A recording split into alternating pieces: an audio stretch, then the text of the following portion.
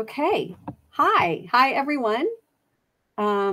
This is a episode of my lazy podcast, New Paradigm Mastery, in which I interview people that are inspiring me, that are creating both their own new paradigms and therefore the larger paradigm that we're all co-creating, whether we know it or not. And today I have someone very dear to me, Russell J. Dunnuck, and we're going to start off by talking about the wardrobe, the obvious thing. When That's we great. I know when we I love hopped your taste. I know, you have such good taste. When we hopped on this video, like literally 5 minutes ago, we both just busted out laughing. We got the uniform on, don't we? We got the uniform. And then I was like, I literally just changed last minute. We're clearly having the same vibe. And then there was a short discussion about like, is anybody going to change? And Jay was like, are we just going to go with it? And I'm like, let's just go with it. Like, Let's just go with it. This is not a podcast about perfection or performance or trying to be anything other than we are. So Oh, it's great. we kind of look like something out of the Matrix. So one of the reasons I'm so excited, I will give a very brief introduction and then I'm going to ask Jay to introduce himself, that I'm so excited about this episode is I've known Jay for a long time in different lifetimes, both of us in former lifetimes. And he is creating a new paradigm around something that's near and dear to my heart, and that is money and personal finance. So I would love, Jay, if you want to talk a little bit about, well, first of all, my question to you is, well, if you want to introduce yourself, do you want to say something short, and then I'm going to ask you some questions? Oh, sure. Yeah. So my name's Russell J. Dunnuck, and most people call me Jay, and there's a story behind that that maybe we'll get into. But I've always been fascinated by money. You know, this whole idea that we can exchange this thing for value. And so I went down a path of studying that, and that has led me to a couple careers, but it has also led me to some realizations about money that is fascinating to me, and Stephanie, she has helped me get to those realizations, and I appreciate that a great deal. So worked in a number as a professional financial planner. I've worked in currently working in raising funds for a not-for-profit, and really been about wealth generation my entire life, and all the facets that go around that. So that's a brief introduction. Yeah, that's actually how we met in former lives. Jay, as a professional financial planner for executives and wealthy people in general, of which I used to be one. And we would do quarterly meetings, and we would talk about investment strategies and stock purchases and like all that stuff. And like Jay, I've always been fascinated by money, and that is completely reflected in my human design chart. So I was kind of like, woof, okay, I come by it honest. But also just felt like, I don't know, something felt off, you know, the whole time we were doing it. And so we reconnected after many years later. Like, I think that was like, 15 years ago that we knew each other. Right. And I just thought he was a really great, nice guy. And come to find out, he's got all this depth and these amazing, I think, ideas about what's possible for people with money.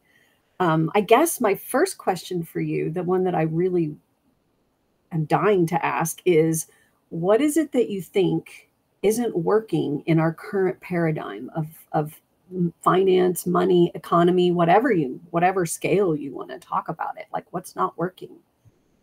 Yeah, so I'm coming from it like a former financial advisor, and that structure that financial planners have, investing in the stock market, saving for retirement, debt management, that whole wealth creation type of model.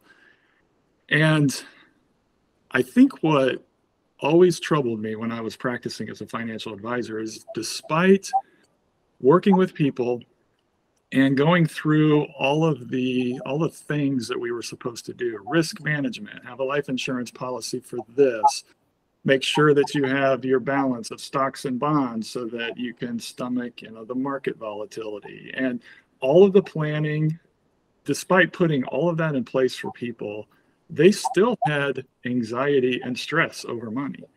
And you would think, after following the advice of a professional financial planner and working together with some people for years, that why wouldn't they get past that? Why would they still have this visceral reaction whenever the stock market fell 5% or 10%? And why would they panic? We've been through the planning. Like, there was something there that was, as you put it, Stephanie, it was just off. And I didn't understand it at the time. And it took a number of years, and took working in not-profit fundraising to kind of put the connection to what that missing piece was.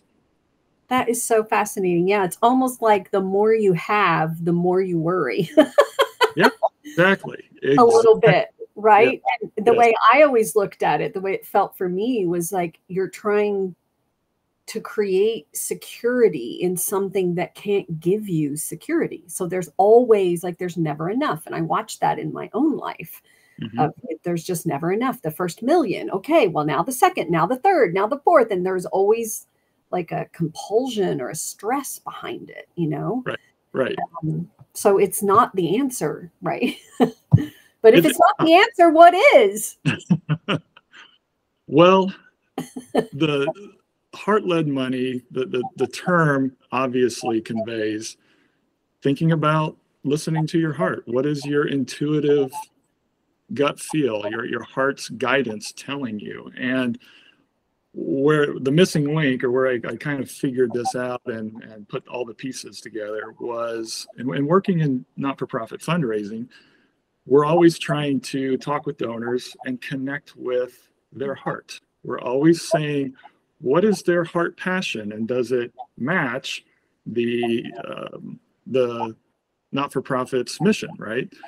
And when I witnessed people that were generous charitably, there was a joy, there was a passion. And some people that were very generous, despite the fact that they're almost doing the opposite of what financial planners would say. They'd be taking money out of what would be considered their security to put toward charitable endeavors. So there was something they were tapping into. There was with their heart. And so thinking about that and letting that ruminate a little bit. Also, I realized that money is really an extension of us, of our lives. We trade our time, we trade our attention, we trade our energy for money through work and through other economic endeavors. And so it's almost like there are little pieces of us that get put outside of us because we're trading our consciousness, our attention for money. And to turn that over to something that is outside of us that then controls it, it's kind of feeling like you're turning over part of your life for somebody else to control and to manage. And so it creates this other forces or other people are working on or kind of directing that or impacting, that's what I'm looking for, or impacting the money. And because it's not connected to us anymore, that's where the stress comes from. And so it's really about reconnecting people with their money. And how do you help people do that? Well, that is it, rather than, because we're still in this financial structure. There's still markets, there's still banks, that still is what it is. But as far as where's the decision made about how money is handled or managed? Is it made outside of you? Does it really take into consideration what it is that will make you most fulfilled, what your full expression of your life is? Or is it because you're supposed to save X percent in order to get your match at your employer, in order to be financially wise so that you can save for retirement, and at some point get to a stage where you're sitting on the porch in a rocking chair and just doing the thing that everybody says you're supposed to be doing, right? So so that's the key, I think, is shifting the focus of the decision, where the decision is coming from outside influences to your internal influence or your internal guidance. It's like when I log into my 401k at Fidelity, what's left of it, and like punch in the little numbers. Do you have what you need for retirement? And Yeah. you like fill it out and it tells you, oh my God, you don't, you're gonna die or whatever.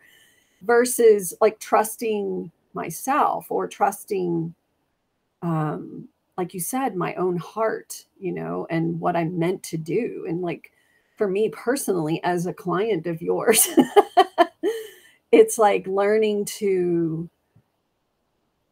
trust that me knowing I don't want to be sitting on a porch just collecting money and not doing anything Right. is not who I'm meant to be. Right. You know, I'm not saying that's not for some people, but I know, you know, that's primarily why I got divorced, was because there was such a misalignment in that knowing. I was like, no, I want to work till the day I die. Like, I don't want to just sit on a porch. I love what I do. Yeah, absolutely. Absolutely. And there's this phrase that we would use in financial planning. So financial planning industry, there's so many different ways to make money. People selling products, selling annuities, selling life insurance, selling mutual funds, and all this. And whenever somebody would specialize in one thing, financial planners, you know, and I was guilty of it, we would joke and say, well, when all you have is a hammer, everything looks like a nail. And so to certain people in the financial planning profession, whatever they're selling, that is automatically the answer to whatever financial problem somebody has. And so that was always troubling to me, because everybody there's almost a conflict of interest. Yeah. A little bit. Like there's an investment in a specific product, right? Versus looking at it from like, I have no, like I imagine you would do, I have no investment in what you do. I'm just here to help you find out what the right thing is for you. Right. And like what you were saying about sitting on the porch in the rocking chair is not what's for me, because everybody is uniquely designed, and, you know, they're like what you say, you know, everybody's a snowflake, unique in their own way they've been created. There's an infinite number of ways that someone can manage their money, but yet there are only so many financial planning solutions. There's a fixed number of financial planning solutions, yet there's an infinite number of ways that people could design the use of their money.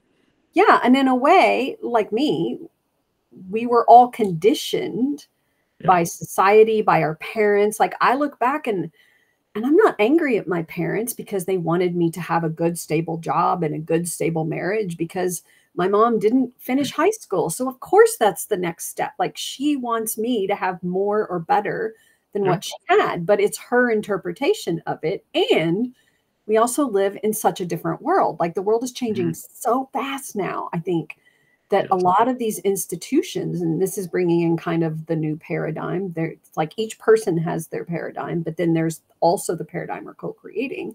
But the old paradigm is crumbling because it doesn't serve us any longer. It's not that there's necessarily anything wrong. It's just that these institutions and systems and even financial products were created during a different era. And so now we're entering this new era, and these things either have to be crumble or destroyed or re-envisioned, you know, to be able to support us. Definitely. So I would love to talk. So I feel like there's two different hats to wear. There's one of like people who might want to work with you, and what your message is to them. And then there's also wearing this hat of being someone who's creating a new paradigm, who's a visionary. And I want to speak to both of those. And so speaking to the visionary, because I feel like what you're doing is incredibly visionary. I'd love to know how you knew you were meant to do this. Ooh. How, when, like, why you? How did you know I have to do something? I think it's been ever since I decided to go down the path of studying money. So, and went to college, went the business route, and there was always this piece with financial planning where it was this striving to get to a pure offering where there's no conflict of interest. And so a couple models, early models, and of course I'll pick on stockbrokers. I don't know that there are a lot of stockbrokers around anymore, but back when I was studying, they would charge a commission for placing stock trades. So it was a very clear, almost like when you go into a Ford car dealer, you expect them to try to sell you a Ford car. They're not going to sell you a Chevy or a Toyota. You know the game, but there was this aspect of stockbrokers where, the more they sold, the more money they made. And so that didn't feel right. And so then I kept kind of refining that. And then I found, this idea of fee-based financial planners where you give advice for a fee, and then you can make your advice based on whatever is available to people in all financial products. You don't have to try to sell a certain type of product. So, okay, that's another level deeper. And it's just this continual process of refining and going deeper and deeper. And then I got to the point where I was invited to be a partner and buy in as a partner of that financial planning. And that was the point. That was the inflection point, or the breaking point, if you will, where I couldn't sleep at night. And I was so torn because this was supposed to be what I was working toward. This was the peak. This was the culmination. Why was I so internally conflicted? And it felt so wrong. And at the time, I didn't really understand it. I was just probably relieving the pain I had because I couldn't sleep at night. And so I decided to, I was so conflicted. I'm like, I can't do it. I can't go down this path because I know it will lead to, or there's something more that I need to find that's not going to be found on this path. And so I declined it. And I knew then, and that led to going into the not-for-profit and, the next level. So to answer your question, I think it was this continuous, like, looking, and almost it kept, while I was looking outside, when I made the decision not to buy into as a partner, all of a sudden that shifted to, okay, now I'm looking inside for the answers because I've explored all those answers outside. And, in the not-for-profit world, that's a little bit more of a familiar place to do those sorts of introspective type of reflections. And so, I think it was just this continuous, it's not quite right. You find something a little better. Okay, that's better, but it's still not quite there. And it's continuous searching until you get there. So in essence, Heart-Led Money, your business, was born from your own heart. Like not being, like your heart, yelling at you, and you not being able to deny what you felt inside, which is amazing. Such that's just a purity of conception.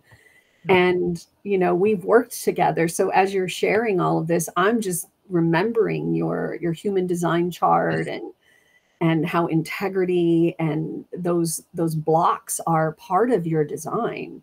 And so there's this natural, it feels natural to me, of outcropping of you creating this from who you were meant to be. And I think we all have those inflection points. It's like, just, do we listen?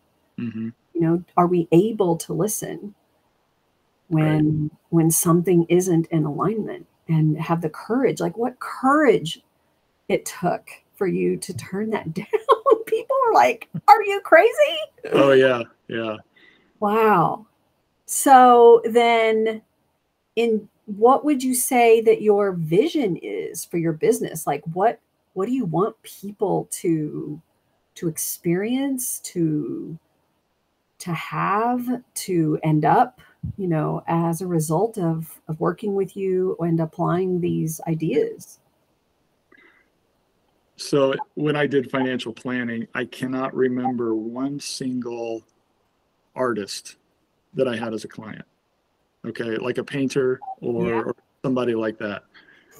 And so the vision would be, worked with a lot of business people, of course, business owners, executives, that's those types.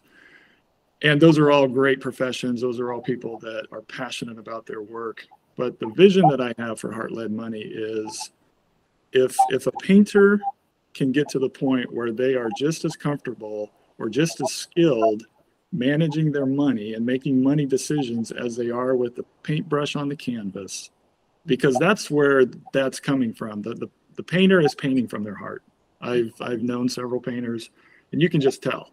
It's the same thing about songwriters and musical people that are blessed musically. It's coming from the heart. There's no question about it. So if I can help people make money decisions that, just like a painter paints a portrait from that place, that's what I want to do. And is there also room for, I think of things in human design, and like painters and things like that tend to be more what I would say on the right orientation. The right orientation, human design talks about the brain's design and the mind's design. And right tends to be receptive and tends to be people that aren't naturally called to work with the financial structures we have, whereas the left, which is logical, focused, that's how our society is designed. So I guess, is there also room for those of us that are more left facing to discover our hearts and to begin to make different choices as well? Absolutely. So the analogy of the painter was to probably go right down into the left brain person's brain, to say, oh, wow, okay, I don't quite understand how that works. Let me understand that better. I think for the left brain, for the linear thinker, as you described, it's the vision would be, let's create a bridge from how you're making decisions now that are causing stress, even though you feel like, oh, I've got my emergency fund, or oh, I've got my retirement, I've got all these things. Me. But I'm outing myself. But I'm still stressed about money. Yeah. And let's explore that. Let's figure out why that is. And then there's another piece to the vision of Heart-Led Money is, what is the state of your life that you want, and how do you build a bridge to get there? How do you, and that may mean a job with more money. It may mean a different job. It may mean generating resources other than cash or other than the traditional income. It may mean reorganizing your finances in such a way that you get to that place of, I am living a life where I'm fully expressing who I am. And that is fascinating how that is so different with everybody. And I honestly cannot imagine anyone else who could do this but you, because there's this, openness, this sense of possibility with you that no other financial planner is going to have, because they're so indoctrinated into the system that they're only going to see it in a very limited way. And yet you bring this whole, instead of here, it's like here, right, and being able to meet people. And like my own personal story is, a story of letting go of wealth in favor of prosperity. And the distinction is, prosperity is always having more than what you need, but not accumulating and putting the responsibility on money to keep you safe and secure. And for me, once I quit being a chemical engineer and started coaching, my desire for material things totally shifted. I was like, I don't need this big house. I don't need a fancy car. It was like those things were compensations because I wasn't fully expressed, as you say. Right. It helped with the stress. Yeah, totally. But only temporarily. Yeah. It helped. It didn't solve. Exactly. Yeah. Oh, this is so beautiful. I feel so inspired.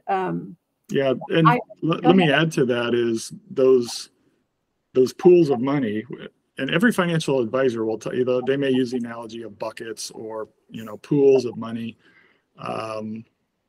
like retirement accounts or investment accounts, savings accounts, you know, all these things that people stock up and stockpile. I love to go hiking, and I recently had about a year ago, it was right at a year ago, my son wanted to go hiking in the Great Smoky Mountains and wanted to backpack.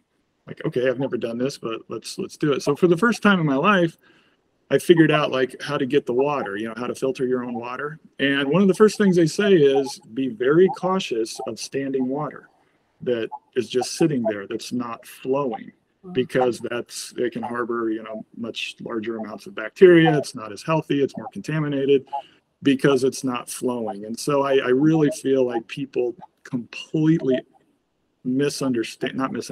They underestimate their ability to generate income even in their retirement years. And income is that inflow. And so if you can balance the inflow with the outflow, then you're in that flow state. Whereas when you're working so hard in your younger years to accumulate the pools, those pools get contaminated like stagnant water, and that's where the stress comes from. So it's more about balancing the flow. I love that. Yeah. I would love to know specifically for you what blocks you have encountered in creating this new business. Like, you know, what have you had to overcome even in yourself? Like the things that, you know, as your clients, we have to overcome too. Yeah, the first one was, and thank you for introducing me as Russell J. Dunnuck, because that was the block. I've always gone by my middle name. It's the name my parents always called me. And there was always this almost sense of shame with my first name because nobody used it. When people found out about it, they would tease me about it and they would laugh about it. And Russell was not a common name I don't think back in the 1980s. So I never really liked it. I never liked my own name. And so that was a block as I do a creative endeavor to expose who I am to the world. If I can't even accept my own first name, that's the first place. That's the first block, you know, that of course you and I worked on. And that was huge. And so I went so far as to say, I'm just going to put it on my website. It's the domain is russelljdunnuck.com. You know, what better way? And so people still call me Jay. You don't have to refer to me as the full name, but yeah, that was the first block. And then I would say the second one is just fear of criticism, because this is so far, as you described, different than what all the people that I knew and still respect that do financial planning. It's so different.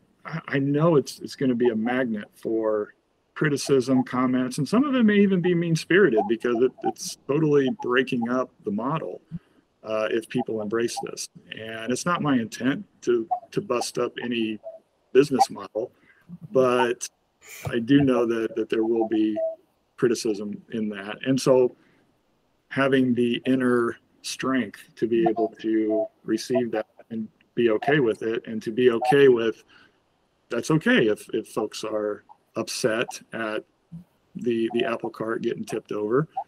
That's part of it. That's part of the process. And it doesn't change who I am, and it doesn't change what I'm doing. That is so beautiful. That's something I resonate with, as you know, I love to work with people who are brave enough to create their own new paradigms in the service of creating a new paradigm for all of us. And there's a courage that it takes to be willing to follow what feels true for you and to follow your convictions in the unique way that only you can. And of course you inspire me, you know, by you doing that and watching you do that. Super inspirational for me too. So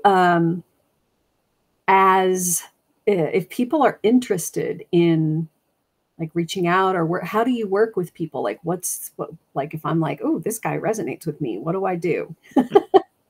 Well, it's a process that is unique, as you can imagine, but it involves just sitting down and talking about probably for about an hour or so. Well, where are you, and where do you want to go, and what have been some of the past, issues with money, and where are the stressors?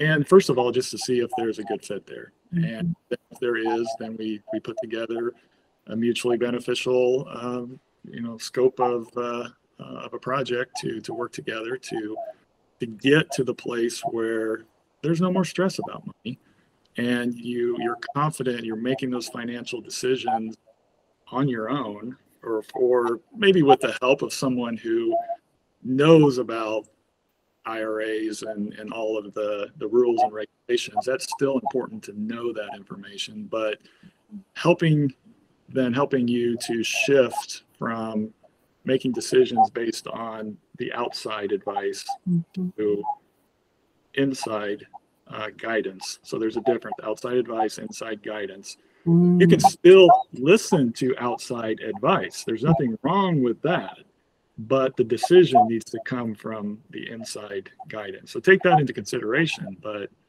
the final authority is you. Yeah, I think we had that conversation when we were talking about doing the podcast of counsel. It was like, yeah, lawyers, financial advisors, you don't have to do what they say. Nope. And they have a fiduciary responsibility to give you specific, advice. And then it's up to you to take it or not. But so many people forget that, and they think I have to do what they said. Same with a doctor. Like, honestly, at what point do we become sovereign? And for me, that is a huge part of the paradigm I'm creating. And the people that I want to work with are people that want to become sovereign, to want to depend on their own inner guidance. I call it the inner authority. Everybody has it. Everybody has it. Access to this compass inside. We've just been conditioned to not listen to it. Right. Yeah. And that's something that is unique with every person. It's going to, the project would look different for everybody. So there's no set time frame. There's no set, it's just whatever is best for each individual person. And let me also add, I'm specifically passionate about if someone has what I would call a passion project. So there's something that, and I like to talk about, what was it when you were a kid that you always wanted to do, or what's in there that you haven't done yet for whatever reason. And let's talk about that, and let's figure out, it's not within the current budget. Let's figure out how to create that wealth to make that happen, or create an environment where that can happen for you. I think that's such a great starting point, because it's inspirational. Everybody has something inside of them, some hidden desire, something they've wanted to do, but just have not believed it was possible. And for a lot of people, money is the reason. Like, money gets, money is the excuse we all use. I don't have the money. I don't have the time. Right. It's a convenient excuse, isn't it? It's a convenient excuse. Yeah. And it can also be the way out. Right. Is there anything else you want me to ask you? No, I think you covered it. It's such a joy and a pleasure to have the conversation. It's inspirational. So thank you. Yeah, I could talk to you all day. So we may do this again at some point. Absolutely. But I will just let everybody know, this will be on YouTube. I'm doing like I said, a lazy podcast, which means just when I feel inspired by somebody, because I'm not going to force myself to be productive or do it on a regular basis. But I will put the information in the description of the video for everyone who wants to connect with Jay, and I'll put his website there. And I guess I can't think of anything else. It's been so awesome. So I will, we're going to talk about when we'll post this. And if you guys have any questions, just make comments. And if and we'll answer them, whoever the appropriate person is to answer. Okay, thank Very you. good. Thank you.